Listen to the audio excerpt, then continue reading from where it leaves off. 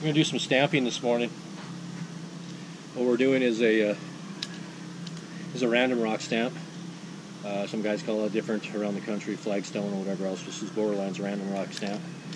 When we do most stamps, depending on which ones they are, a lot of times we're gonna double roll these. So we'll take a texture roller. It could be a slate like this one, or granite, maybe a Spanish, depending on what stamp we're using for our main stamp. We're going to roll this first so we can get all that texture in there and then come over the top with this one. Now, our method for doing, for putting your release on, I know a lot of guys dip and roll. So they'll take this stamp, they'll dip it in there, they'll roll it a couple feet, and then they'll do it again, try to match it up, roll it a couple feet, and so on. And that's the dip and roll method. There's pros and cons to every method you're going to use. What we do is actually roll it on with a paint roller, and I just started doing this year. But before that, I used to broadcast. So I would take some and I would actually throw it on. Okay, it tends to be a little bit messy. You use a little bit, maybe too much. And sometimes you'll get areas where you don't have as much color as other areas. This method here, you take a 1/2-inch nap roller and you go ahead and roll on the powder so you can get it even up and down the curve, and you're not going to have any areas that are going to be really light or really dark, depending on what type of method you use. I know with a dip and roll method, you're going to have dark areas for the first foot, and then lighter areas after that, depending on how often you dip and roll it. So it's just one of those things. Again, there's pros and cons to everything. So what we'll do is I'll go ahead and roll the slate first.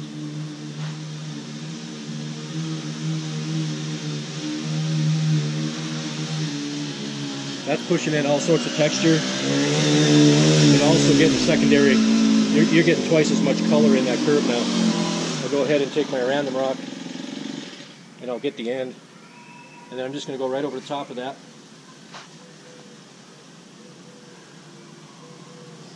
And I go ahead and leave the stamp here, so I don't have to pick it up and try to match that. I've gone ahead and troweled this, sprayed some piss on there. Went ahead and troweled it with a regular trowel, which has a flare on both sides. It's pretty smooth. You can see some areas that might be just a little rough, and that's not because it hasn't been troweled enough. It's because the flare on the back does not leave it perfectly smooth. So I've already sprayed this for a second time, and I'm going to use the finishing trowel. Finishing trowel does not have a flare on the back. And again, you wouldn't want to use this every day to go back and forth, but as a finishing tool, you'll be able to see it on how smooth that this gets.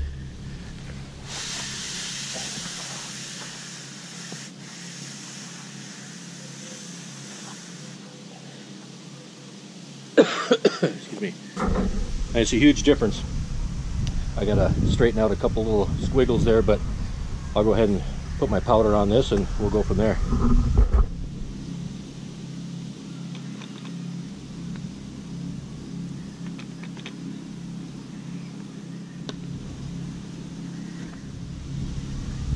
Rollers from Borderline. These are actually the older style. The new ones have a nice curve in there, and they're 6 inches longer, so you don't have to bend over quite as far. But you get a nice smooth roll in there. What we'll do now is go ahead and we'll take a battery powered leaf blower. Just gonna blow off that excess powder. There shouldn't be a lot of it because we're just rolling that on. Before, when I used to broadcast that and throw it on, we'd have a lot of powder that was left, and so there'd be a lot of dust in the air when you did this. With this method, you're going to use a lot less, but there's less blowing in the air. I'll go ahead and cut this like normal. So we're going to take I've already blown that off, and what Chance is doing here is just taking some mineral spirits or a paint thinner, any type of light solvent, and you're going to go ahead and burn that. All you're doing is just getting the curve wet. Okay, so you're turning that powder into a liquid. I've had a lot of questions about, I don't understand the whole method of using mineral spirits or paint thinner. Basically what you're doing is you're turning that powder into a liquid right now, so when that dries, it's ready for sealer. If you don't do that, you could blow it off, and then not do that and seal it, you're going to use twice the amount of seal to soak into that dry powder. So by using a mineral spirits or paint thinner, you're saving yourself a ton of money, because you're putting that on there ahead of time, turning it into a liquid, and then in about 10 minutes this will all dry. We can go ahead and seal that right away. There's no coming back and washing this the next day and doing all that. You should never have to come back if you do this correctly. What we're doing with the release, you're gonna have way more dark color on top. How we do stamping is we put a light color in the concrete. So our integral color for this might be a half a pound of taupe, walnut, something like that, just to give it a tone underneath. The secondary color is going to be your release. That is going to be, especially when you're double stamping this, that is going to be probably 75–80% of the whole color of the curb. So we don't even let the homeowner pick the integral color. They have to go off the chart for the release colors, and they pick that color. And I tell them, when somebody drives by your house, that's the color they're going to see. But when they come up and look at it close, they'll see some light tones underneath. That's something that we're going to choose that best corresponds with their rock at their house, or a color that best goes with the release color that they chose. That way you don't have that one lady or one guy that is taking 2 weeks to figure out what color they want to use, and then the colors they chose don't go together, and then you basically got to tell them what they need. Almost in a sense, don't ask them what they want, tell them what they need to go with their house. This particular job right here, we're trying to match their patio. Okay, they just had this done. This is a walnut color. That's the release color over the top. But what they're doing with this is they're coming back and they're taking a pressure washer and washing off the amount of release they want to wash off. Okay, so they're getting that so they can see those light undertones. In this sense right here, we don't want to see all those light undertones. We want to see more dark color. So when this is all done and dry and sealed, it's going to be nice and dark, and the homeowner's not going to say that you cheated them out of color, which I've had happen. If you're dipping and rolling, you're not getting a lot of release on top. So let's say 80–90% of your curb is the integral color. So you got to put a lot of integral color in there, and then you're just putting accents over the top. If you do it the opposite way, make your main color the release and do this method, the color will be nice and dark, and then the homeowner is going to say, wow, they made that nice and dark. They didn't cheap out on it, because a homeowner typically is not going to complain about it being too dark. They'll complain about it being too light, like you didn't put enough color in, like you weren't spending the money that you were supposed to do the job. Hopefully you can see this, but once you've sprayed the solvent on there, it's going to liquefy and show the true color. It's going to show the true release color. So if the homeowner's standing there, you can kind of give them an idea of what that color is going to look like. You can see the light colors underneath. Okay? I can see those, light colors, those integral colors underneath. That's going to lighten up over the next few days. The dark color is going to stay the color that it's supposed to be, but the light color will lighten up, so it'll show more of a contrast between the two colors. But that's just a good way of kind of telling what the colors are going to be after the fact. Random Rock stamps, or those type of rollers, Random Rock, Aussie Cobble, some of the other ones, pretty aggressive rollers. A lot of guys don't like to do them, and they'll just strictly even do maybe just a Spanish roller, slate, or something that's not as aggressive, because they get a lot of tearing. Well, that's not because of the stamp. That's because of other things. What sand you're using, what your mixing ratio is, what your what chemicals you're putting in there to make those, to make that work. You can't just do the same thing that you do for normal gray curb that you're typically going to do for stamping, especially aggressive stamps. That's something that has to be adjusted for what you're doing. This is about 20 minutes ago. You can already see that is starting to evaporate. Now this is in the shade, so it's going to take a little bit longer, but as long as the curb isn't wet, you can seal this, because that residual amount of paint thinner on there will evaporate right through the sealer. If it is actually wet, that sealer could run down, and because it's a solvent, it actually could cut the sealer and make it thin and actually run down the front of the curb. So like a spot like this, that's still wet. We wouldn't want to seal that. You can see some of this in the sun is already starting to dry, and that was laid after the fact. So typically when you're done with every job and you have some sun or some wind, there's no problem sealing any of this. You really don't have to wait that long.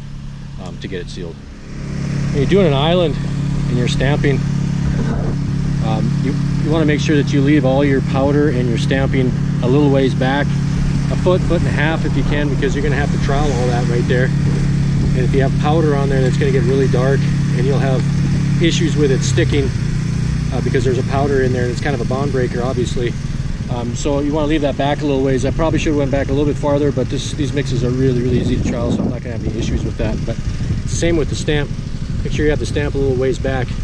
Now, if you have a really big island and it's really hot, you know, start with that a little ways back. Make sure you put a towel over the top of that that's damp or wet, so you can slow some of that evaporation, so it's a little bit easier to you know, to take care of when you get back in there. We tried to start on a curb here again because it's going to be a little bit easier running the machine by, a little less handwork. Another thing you need to be aware of when you're doing this for a homeowner, we did that 10 minutes ago, 15 minutes ago, it's already evaporated. Okay, we're just doing this right now. Now, you have to let the homeowner know, hey, when we use this solvent to burn it or to do what we're doing, that is going to evaporate and it's going to look all dull and hazy and gross. If you decide to come back later in the day to seal it, because you don't want to seal it the same day or something happens and they're at work and they come home, to prevent that nasty message on your voicemail saying how unhappy they are with the color because the color's not correct and whatever, let them know ahead of time. This is a solvent, it will evaporate, it's going to look all dull and crappy until it's sealed. It's no different than putting a clear lacquer on some wood. That's what brings the grains out. A clear sealer is going to bring all the colors out and everything will pop. So you have to be aware of that, and I tell every homeowner, don't freak out on me when you see it if it's not sealed yet. See this example, you should be able to see the slate roller in there really well in the sunlight, and because you're rolling that on there, you're putting twice as much release in there, so you're getting the curve darker than what it would normally be just with a single stamp. Doesn't take any extra time, hardly.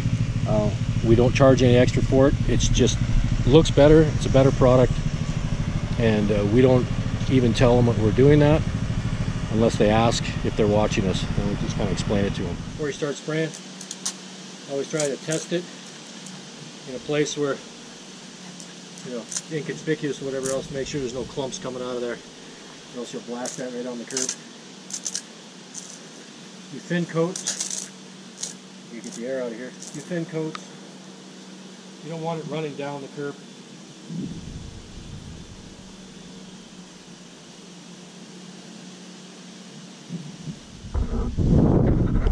If the homeowner is here, this is a good time to kind of show them, you know, what the actual color is going to be.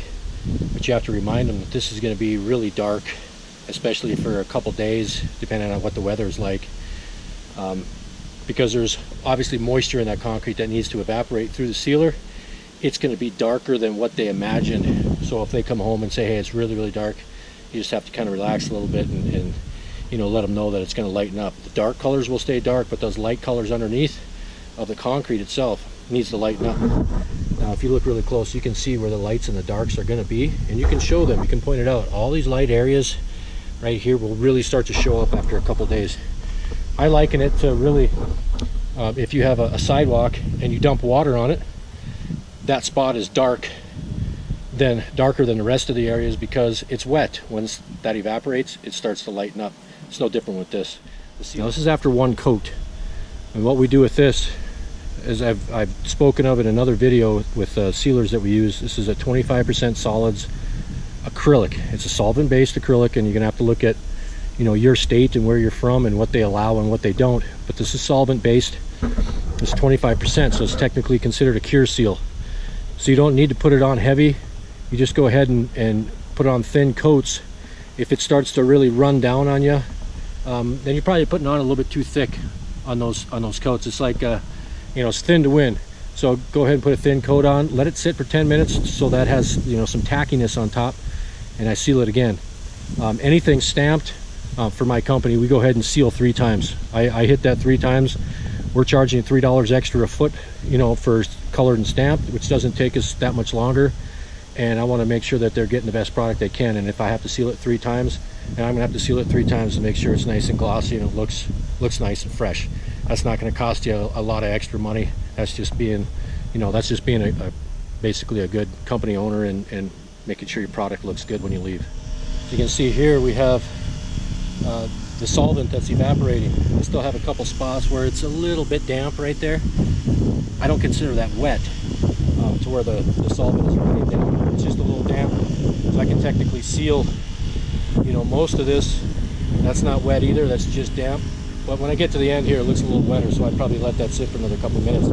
That's all going to evaporate right through that sealer, and it's not going to leave any marks. It's not going to look darker. You're not going to have any issues. But if it's actually wet, it would kind of run down the curb on you, and you don't want that to happen. After a few minutes on that first coat, depending on what kind of sand you use and the chemicals and things like that, on how tight the curb is, you know, how dense that surface is. If you're using a mason sand and it's finer and you're using different ratios and you got that really tight on top, that sealer doesn't have as many pores to soak into. Basically, if you're using a concrete sand and it's really rough, your sealer is probably soaking in. It's got to soak into all those pores, and you end up putting 2, 3, 4 coats on there just to get a nice high gloss.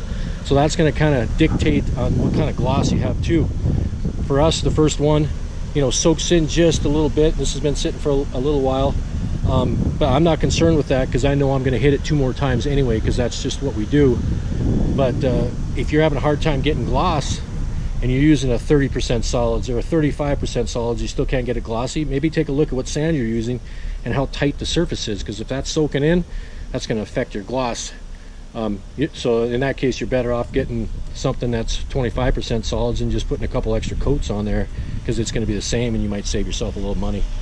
A lot of the guys that are using 35% solids, the sealer is so thick that it doesn't want to spray through their sprayer, so they have to cut it with xylene or acetone. Well, when you're cutting it, you're basically taking it down to a 20 to 25% solids now, so it can spray through the sprayer. So you might as well just get the cheaper one and just do an extra coat. It's the same difference. All right, we're all done here. I just got to run a shovel and do some cleaning. Those are sealed with 3 coats, 3 thin coats. We have probably 165, 170 feet here, and doing 3 coats of sealer, I probably used about 2 gallons of seal. So it is what it is. I had one thing that I wanted to tell you before I forgot. You know, with white fences, I'm doing curbing along sidewalks, or you know, next to a driveway, and you're stamping and you get a little bit of release powder on the concrete or on the fence. We have a lot of plastic fences here, you know, the polys, and we've had issues where, you know, when I was broadcasting, I would get some on the fence and you try to get it off and it smears and it doesn't work. The best thing to do for that, and something that you should carry with you, is a can of brake cleaner. Get a can of brake cleaner, but don't try to wipe it off, don't try to do anything. Just spray that brake cleaner on there and it will dissolve that release powder. Now, integral color, a little different story, but the release powder, you can just leave it there, it'll dissolve that, you can wash it off, it will come off. We've gone back to properties before where they've complained they got release on the sidewalk. I could have dropped the, you know, something on there, so I got some release, whatever. We tried several different things, and I happened to have some brake cleaner with, and sprayed it on there, and boom, it was gone. So that's something that you might want to carry on your trailer, just in case you get some on some concrete. Like this is new concrete, you know, go ahead and if you got a little bit on there, you can spray it on there, it would disappear.